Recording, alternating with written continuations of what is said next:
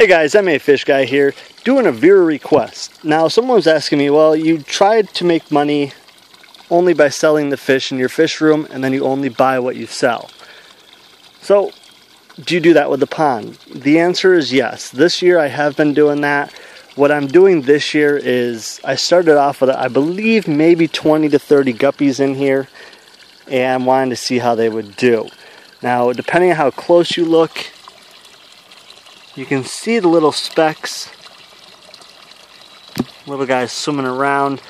It might be a little hard to see because they're in that juvenile stage right now.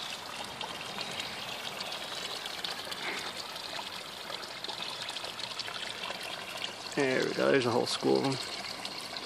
Now what I do with these is I have roughly about 100 to 150 of these guys in here.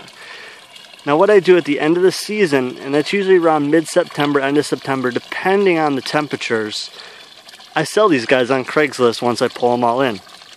Now I've been emptying out the pond every year, taking all the goldfish inside, took the platies inside, sold all those guys. And this year I'm going to do the same thing with the guppies, but these guys are going to sell a lot quicker. Just because of any test I've done in the past with guppies, they sell like hotcakes. So what I do is I sell 20 guppies for 10 bucks. Now pretty much what that does, by the end of the season, I'm hoping to have roughly about 200 to maybe 300 guppies in this pond. So roughly, you put 200 guppies, say I sell them 20 for $10. It's roughly about $100. Now that pays for all of these guys plus a lot more. Now what I'm going to do is I'm going to put that in a separate bank account for next year for pond season and pretty much do the same thing. Now I'm going to go a little bit more creative with my smaller pond and maybe do a cichlid pond and leave this one to the live bears. And that way I can make a little bit more of a pretty penny on this. Now with the electric and everything, it's pretty much nothing running this pump and the UV sterilizer, so that's really not an issue at all. Other than that, pretty much everything else is supply-wise has come from around my property.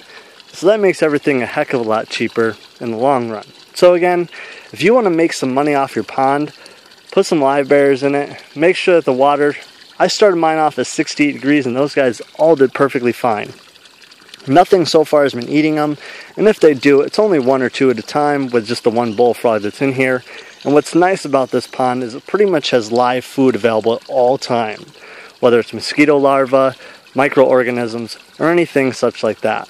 So again, if you want to make some money off your pond, stick a couple live bears in it, and pretty much just let them go. At the end of the season, dig them out, sell them, trade them into a pet store, pretty much do whatever. Now another thing you can do that I was looking at doing, like I said, is doing a cichlid pond and taking small cichlids and pretty much just growing them out. Pretty simple, basic, and just kind of hoping they breed, and at the end of the season sell the big guys and get a couple little guys for the size of the big guy. So again, if you want to make some money with your pond, that's my method on how to do it. Like I said, last year I believe I made roughly about $80, and that paid for everybody, plus money left over to basically finish off the fish room to what it is now. So hopefully this year I'm hoping to make $100 to $200 off these guppies